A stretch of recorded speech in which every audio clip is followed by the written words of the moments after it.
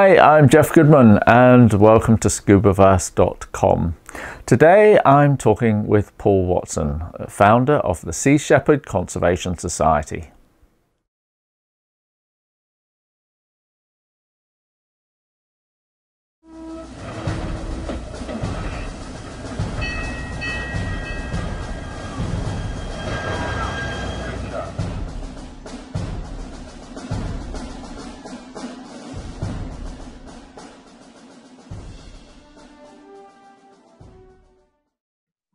When you do things or set out on a campaign or you achieve things, it's quite important how all that's reported, of course, to the general public. Do you find things like that are reported accurately, or is there a lot of misinformation that goes out in TV press? Well, of course, then that depends on the networks. There's a lot of points of view that are injected into these stories, depending on which media you're dealing with. So some media is hostile and some is not, and some is more objective than others. I mean, if you're dealing with the Fox network in the United States, forget it. You're not going to get any truth out of that. So I found that the best way is really to control our own narrative and through the documentaries and, for instance, our own show on Whale Wars on Animal Planet. And it was an interesting thing we did with Whale Wars, because with Animal Planet, I think it was probably the most authentic reality show, because they had no say in what we did or how we did it. And we had no say in how they edited it. So they simply ran the cameras and edited it, and we did what we did. So everything that was happening there was completely unscripted. And of course, the only problem with it, the only complaint I have, is because they didn't have access to the Japanese vessels, even though they did ask Japan to do so. They seemed to sometimes go over the top in trying to make us look bad in order to appear to be objective. But overall, I think it went out quite well. What do you think the future holds for us all now, Paul, in global terms, in the environment and marine world especially? Well, yesterday, President Donald Trump was at a meeting in California when they were talking about the effects of climate change on the fires. And he said that he didn't think that was a factor at all. And they said, well, the science is such and such. And he said, well, it's going to get cooler. And they said, well, what science do you have behind that? And he said, science is wrong. So with this kind of leadership, the future doesn't look very, very promising. So, I mean, also in today's news, two of Antarctica's major ice shelves are on the verge of collapse. These fires are at 50% more intensity than ever before. There's 5 hurricanes right now today circulating in the Atlantic. In fact, they're going to be running out of names in the alphabet for these hurricanes. I think they're up to W now. So it's right there in front of us as to what's happening, but there's so much denial, and that denial is based on self-interest, political and economic self-interest. And so where's that going? I have no idea. A lesson I learned a long time ago, though, is that you focus on the present and that will define the future. So I don't really worry about the future. We just have to do it the best we can right now and see if that has any impact at all. No, that's perfect philosophy. Yeah, do it today. Do it today, absolutely. If people want to, because a lot of people just are so busy leading their own lives that they find it difficult to get involved in conservation projects of any sort.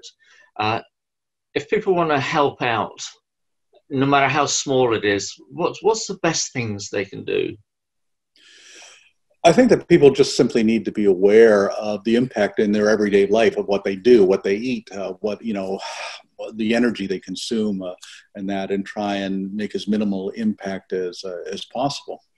And but it is difficult. I mean, there's 8 billion, soon to be maybe 9, soon to be 10 billion of us, and the planet just doesn't have the carrying capacity for those kind of numbers, especially for meat-eating primates.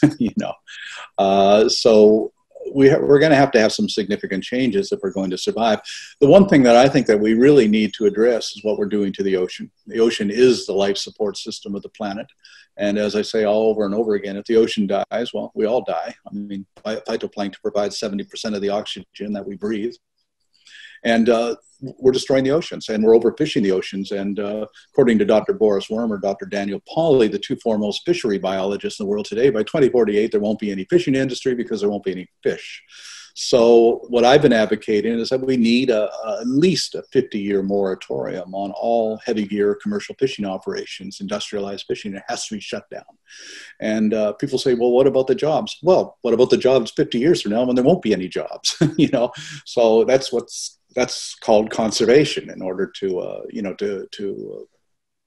foresee the future. But I don't see any indication that that's happening. There's about 40% of all of the fishing operations in the world today are illegal. And just to shut them down is almost an impossible task. And so where do we begin on that? But one of the things that we can do is to stop all government subsidies to the fishing industry, because basically they exist primarily by those subsidies. And when you look at the economics of it, for instance, your average industrialized trawler that goes for 100 million plus to build, that's a lot of fish to catch just to pay back the banks for the loans and the interest in that. And so they're caught in this vicious circle of having to take more and more to pay back all these incredible debts. It's really the economics of extinction. And of course, that also leads into the fact where, for instance, people are actually investing in the extinction of species. Like the bluefin tuna is a good example. I mean, we've removed 90% of them, but the fishery still goes. And the price of a bluefin tuna is astronomical. I mean, the average $75,000 per fish in Japan.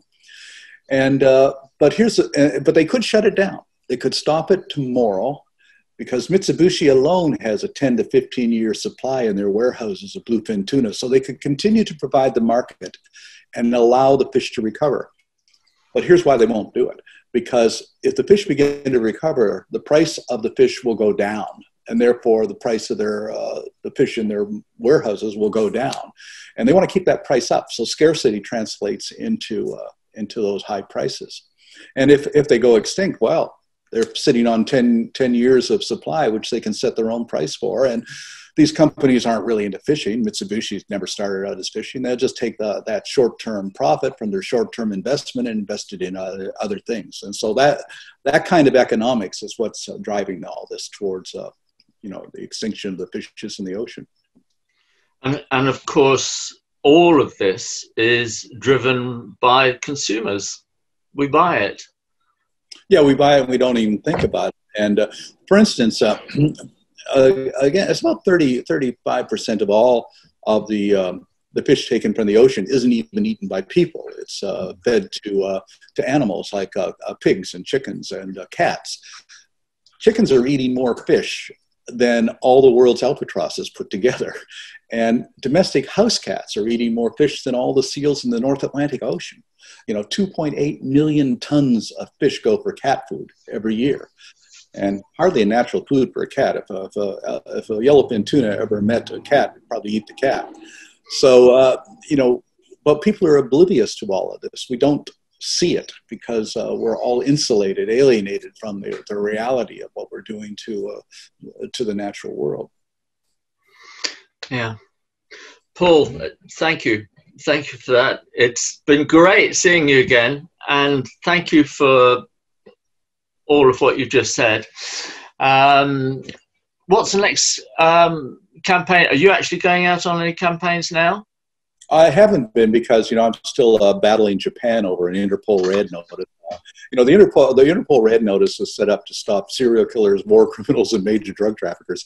I'm the only person in history to be put on that list for conspiracy to trespass on a whaling ship which was operating illegally. I didn't even do it, but they're charged with conspiracy. But Japan's a powerful nation, and they were able to get me on that list. But we're fighting Interpol right now to have it removed because it's really an abuse of the Interpol operation, which ironically is the same Interpol that we're working with on a day-to-day basis to stop illegal fishing. So it's all very very complex. But I am consulting with the operations of the ships worldwide, and we got numerous captains, numerous officers. I think right now about 150 crew are out there on those ships right now. We've been a little restricted because of the COVID pandemic. Our vessel, the Ocean Warrior, has been stuck in Singapore, and hopefully we'll be able to get it out at the end of September. But the crew haven't been able to get off that ship since February. They can't even go ashore. So, you know, that hit that one vessel quite hard. And we're just finally getting our vessels back out on the water to protect the Paquita in the Sea of Cortez. So we've had to deal with that. And of course, it's a little more difficult because every time we go to sea, we have to quarantine the crews for a couple of weeks prior to boarding the vessels. But we have a crew this year in the Faroes. We're still going. This year we took a different tactic. The crew are all Danes, so they haven't killed any whales since August 1st, and I think we took them off guard putting an all Danish crew on there because they're communicating to Denmark, and we've been trying to get Denmark to take action on this for some time. That's remarkable. That's really good. Crikey. And we actually have supporters in the Faroes now, which is right. Is different, of course. But you have people visiting the islands for Sea Shepherd. It's not just a standoff offshore. Did you have actually people on the island? We had our ships there in 2011. I went back in 2011, but then by 2013 they banned our ships. No Sea Shepherd ship can come into Faroese water. And then we've had people there disrupting the whole thing from the shore. And then they banned anybody who's a member of Sea Shepherd or who's wearing a Sea Shepherd shirt or anything. Banned that. One of the funnier campaigns we did is that while our crew were there, they have public washrooms, and so this one mayor decided that Sea Shepherd people couldn't use the public washrooms. And he said that because it was a waste of the toilet paper, that they were paying for the toilet paper and therefore couldn't be using the toilet paper. So I organized a campaign for everybody to send rolls of toilet paper to the mayor. And they got thousands of rolls of toilet paper in the mail, saying, this should take care of your toilet paper problem. Excellent, fantastic. So when's the next trip back up there? Well, they're there right now. Oh, they are. They're there right now. And we did do a Whale Wars thing there called Whale Wars Viking Shores, they called it. And that was an interesting one because 2011, they didn't kill any whales that summer at all.